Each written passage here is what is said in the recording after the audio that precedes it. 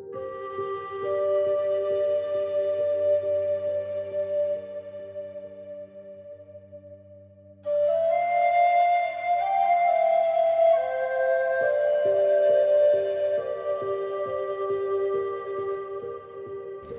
everybody, I'm Boaz Fyler, I'm an evolutionary astrologer, and this is the Evolutionary Astrology forecast or message for the week between the 2nd and the 9th of June 2018. So we're heading into a week that I would say is not a good time to make important decisions. This is a week that I would advise you to wait and feel things more than actually decide and move forward. We have two aspects in the sky that could cause erroneous decisions, either influenced too much by emotions or by information which is not realistic or relevant, something of an illusion. So I would rather that if you have important decisions to make through this week, postpone them a little if it's possible, and if you should do things and move forward, do so with the guidance of others in your life, guidance of others that you can consult, that know what they're talking about on that particular subject, that have nothing to gain or lose by your decisions, and that you trust. Okay, so Saturday, the 2nd of the month, Saturn is in a Yod formation with the North Node and Mercury. That's two quincunxes with a sextile in the middle. It's called the finger of God, and it's a very purifying aspect.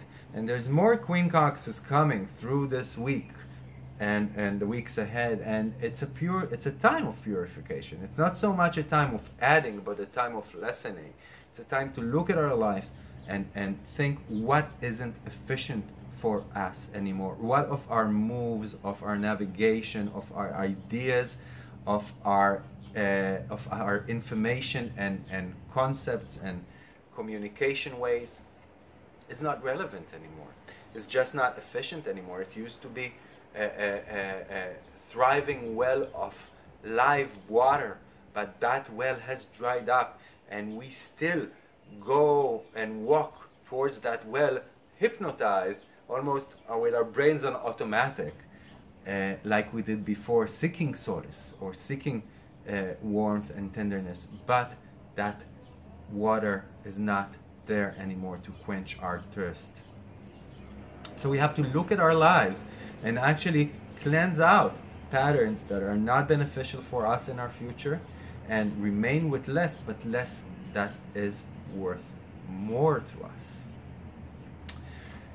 Moon is conjunct Pluto on the 2nd, so please watch away for drama and be just a little bit more logical and less intense on that day. Venus is in an exact trine with Neptune. Of course, this is part of the grand water trine we talked about in the last video, and I praise that time for being emotional and creative and emotional, creative and spiritual, and just more relaxed and feminine. But some colleagues told me, you know, this could be a time of emotional swelling and maybe overwhelming as well. So yes, this is a grand water trine, and if there's more emotion in the air and more femininity in the air, of course that's one of the possible consequences. I'm enjoying this time tremendously. I like it. Try to be in nature and in a shanti mode as much as you can, and you'll enjoy it too.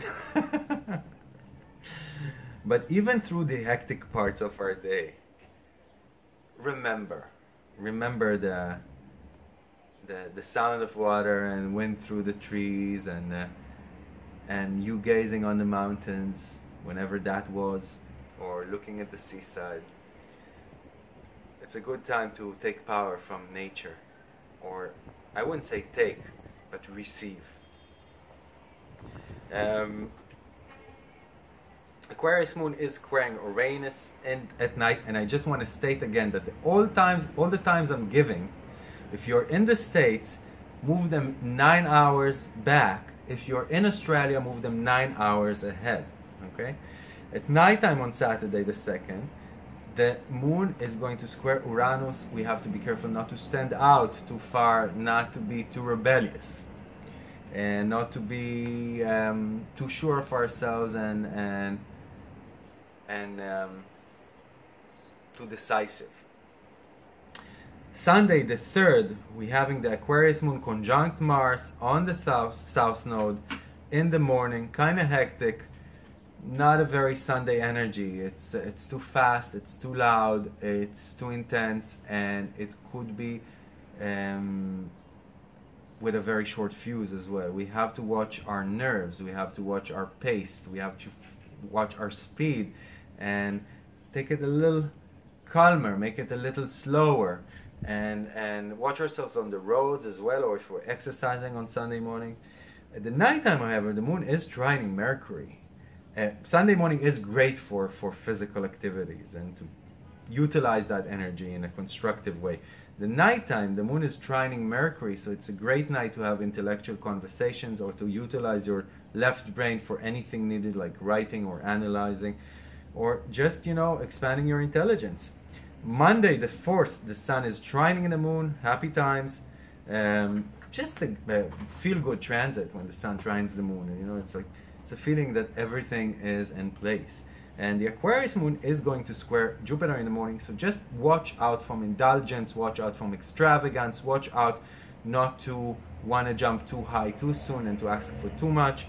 A little moderation and modesty would go a long way on Monday morning. Tuesday the 5th, Pisces moon sextile Uranus. Allow yourself to dare on Tuesday, allow yourself to innovate, allow yourself to go out of your routine and try new things. Wednesday the 6th, a lot of things happening in the sky. We have Mercury in a superior conjunction with the Sun, that's a Kazimi. That's a great day for visualizations regarding philosophical, regarding spiritual things in your life. Superior conjunction is said to bring thoughts and ideas more of a spiritual and metaphysical nature, of a higher nature, while a lower conjunction is said to be more earthly in nature. So just take a little time to visualize how you would like your life to be on those planes, on the higher, more philosophical and spiritual planes. The moon is sextiling Saturn, so it's a great day to take things forward together with other people regarding your work or career, not alone. Because Venus is opposing Pluto on that day, exactly, and this is a transit that we'll be feeling all through the week and half through next week. And Mercury squaring Neptune as well. So Mercury squaring Neptune is one of these transits that I've been talking about that could cause emotional or erroneous decisions, or just a feeling of losing one's way. It is important to lose one's way if we want to find our way back, if we want to calibrate ourselves.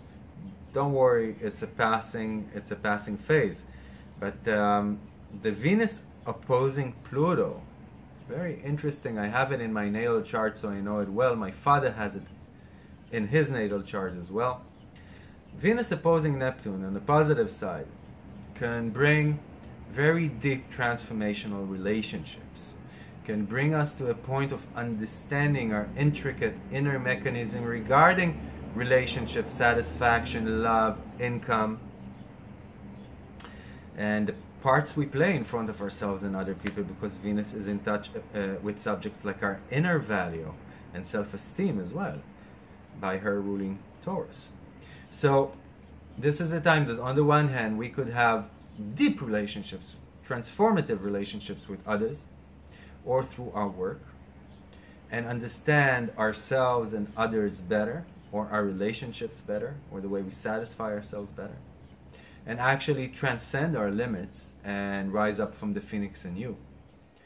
On the not so positive side, this is a time that there could be great turbulence within relationships or within my work environment. This is a time that I could dig in too deep and be too intense and too emotional and too dramatic and blow things up and be enraged regarding these subjects in my life, or become overly sexualized, or become Pluto has to deal with all the emotions that run underneath our surface, and if these emotions are unchecked, that lava can destroy a lot of the Venusian garden on top of our grounds. So we have to take it under control, we have to take it under moderation, which isn't very easy with this opposition, but if we do, we are able to gain a lot through this opposition. The moon is going to trine Jupiter in the evening on Wednesday, so again, it's a great night to host. It's a great evening to go out. It's a great time to read or expand your horizons. It's a time that you could really enjoy. And of course, just for the example of it, it's morning to noontime in the States, and it's the morning of Thursday in Australia and the Pacific.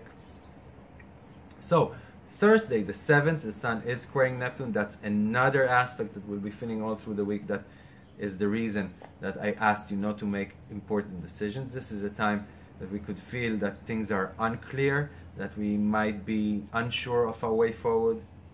Again, this is an important time to recalibrate. This is an important time to stop, smell the flowers a minute, and just look at nature and think. Think and let things come. You know, Albert Einstein, as well as many other inventors and geniuses, always said that his epiphanies came not while being in the lab or at his office, but while he was going on his walks to clear his mind. And that's not unusual. So, Thursday the 7th, Sun square Neptune, Moon conjunct Chiron on that day, a day with a lot of potential for healing and for hurting. So be aware of that. There's a sextile to Pluto, which can bring inner strength and inner power, and a trine to Venus in the morning, which could bring a lot of satisfaction and joy on Thursday morning to our lives. And of course, Australia, that's Friday night, and America, that's Wednesday evening. Friday the 8th, Moon sextile Mars, very energetic morning, a time to do our errands and exercises. And then at noontime it squares Saturn. That's a time not to be too harsh, too hard, or too judgmental. Saturday the 9th, the Moon is sextiling the Sun. Again, a joyful time to be with others. Moon square Pluto at noontime. Just don't be too dramatic or too intense. Sextile Mercury in the evening, again a great time to fertilize your minds and be with other people. And then square Venus at nighttime, which means don't take it too far, and don't ask for too much, and be careful from conflicts with others in your relationships. So I think that's about it. That's what I wanted to tell you. Again, for private consultations and for readings or courses, private lessons, you're welcome to contact me. And I want to thank you for sharing this. I want to thank you for commenting on this, and I want to thank you for liking this. It exposes these videos to more people. I hope you're going to have an amazing weekend and a wonderful, positive week ahead. This is Boaz Fyler signing out. Namaste, thank you, and goodbye.